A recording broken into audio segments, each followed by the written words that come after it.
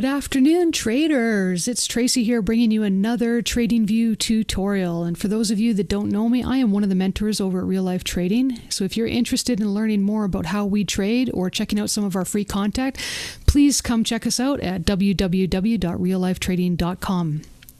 All right. Now, what I want to discuss today is how to share your TradingView chart layout with somebody else, or if you are on the receiving end, how to import somebody else's chart layout into your own TradingView.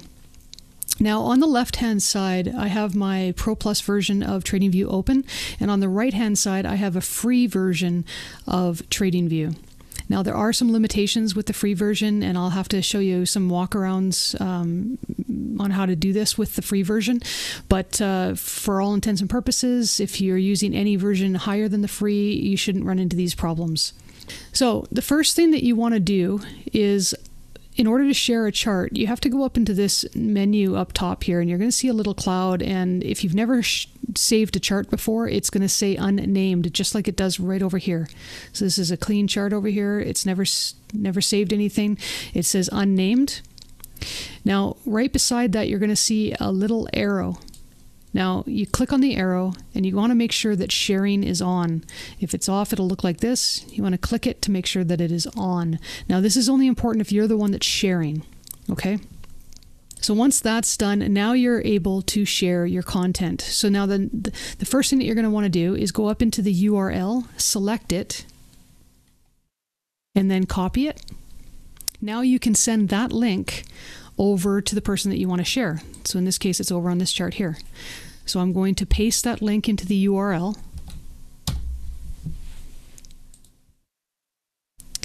And there you go. Now you can see that we're on DDD systems or triple D system, 3D systems. The chart's the same. It imported the color, the background color. It's got the EMAs and the moving averages that I have over here. It does say view only mode. Right now you're viewing my chart layout, okay?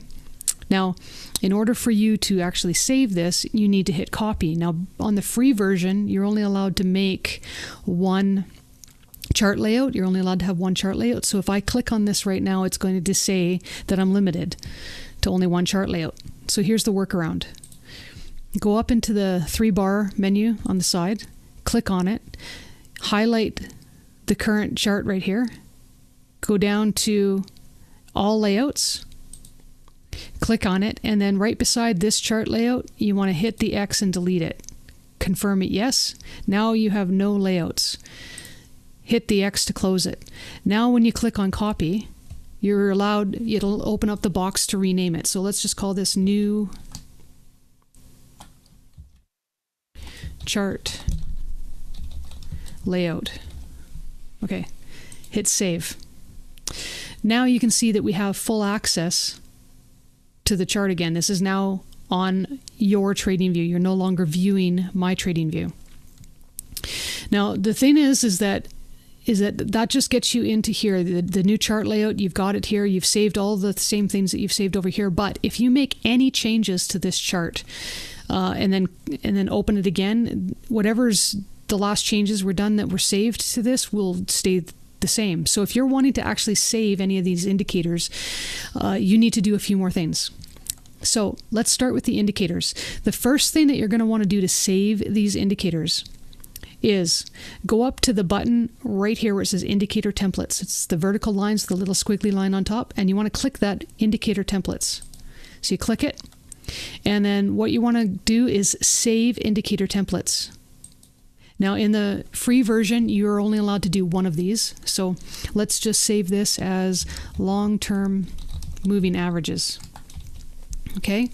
Now there is an option here to remember the symbol if you want it to always go to the same chart, and remember the interval. So if you want it to be always going to the daily chart, you could do that as well. And whatever interval you're on when you save this, that's what it'll remember. In this particular example, we're going to leave this blank for now. Now you can see that it's saving 2 EMAs, 2 moving averages, another EMA, the volume, and the average true range. So let's save this. Now, I get a lot of people ask as well, what are these little circles with the letters or numbers in them? This is what they are. So if you go back up to the vertical lines with the squiggly line on top, the indicator templates button, click on it. You'll see that that long-term moving average template that we just created is now sitting under my templates. If you go beside it and click a star beside it, that puts that little circle with an L. So watch that again. I'll take that off, disappears, put it back on. That's the long-term moving averages that we just created right here. So now, if we go back onto this chart, and if we were to delete, let's just say, let's delete all of these. Now they're off the chart. Now what you can do is click on that L, and they immediately come back onto the chart. So that's a shortcut button. Now again, the free version only allows you to do one of your own. You can highlight the ones that are already existing in here if you're interested, and then you can just bounce between all of these different indicator templates. All right, and if you want to remove them, just go back in and delete the star, and there you have it. Okay, so that saves the indicators. Now, if you want to save the chart background, the next thing that you want to do is go down to the bottom right hand corner, and there's a little circle that looks kind of like a sun. You want to click on that and hit the settings button. From there, what you're going to do is hit template, and then you're going to save as, and let's just put light trading setup, and hit save.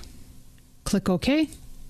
Now, if let's just say we go back to the default, so you can click that little sun-like button again, click settings, go to template, and then apply defaults. It goes back to the white, and you notice it only changed the background. It didn't do anything to the indicators, okay? So now we've changed the background, changed the candle structure. The candles are now red and green. It's gone back to the default.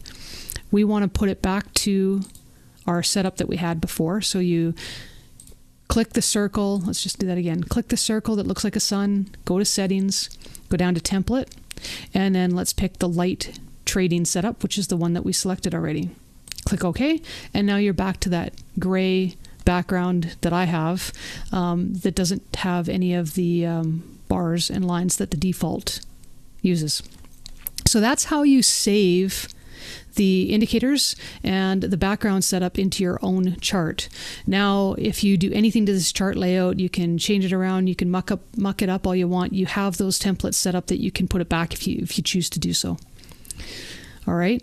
Now, the other thing that I want to point out here is that when you did this, you were copying everything from my chart layout, not just what was on this screen.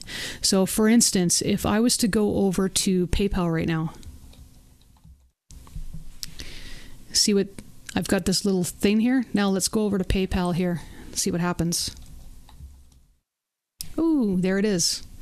So you copied pretty much everything that I had in that chart, in my chart layout, you've copied it into your own chart layout as well. So you've taken any of the artwork or the drawings, they'll all be transferred over as well. All right, so just keep that in mind, that if you are doing that, you're going to be getting all of the positions that might be loaded or any of the drawings that are in my entire chart on this that I've shared with you. All right.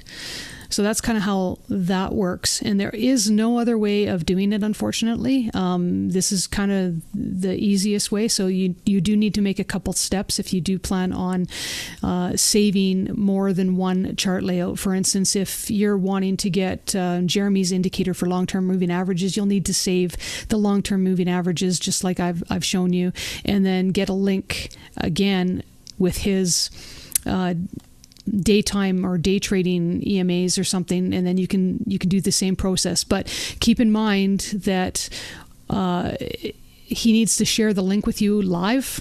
It needs to be done live, because any changes made to that chart after the fact, before you actually import it into your chart, will show up. So for instance, if I was to go back to, let's just go DDD, and I'm going to delete my moving average. Actually, I'm just going to turn on something else. I'm going to go into my day trade setup, for instance, I'll go to the 5-minute chart.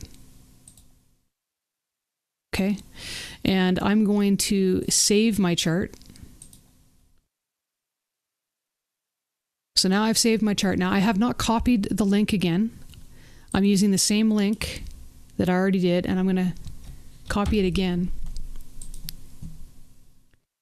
And if you notice what happens, that we're on the 5-minute chart, and the same setup that I have over on this side is also here.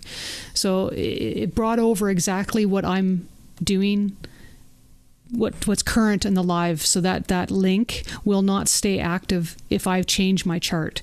So you need to do it kind of right away. All right.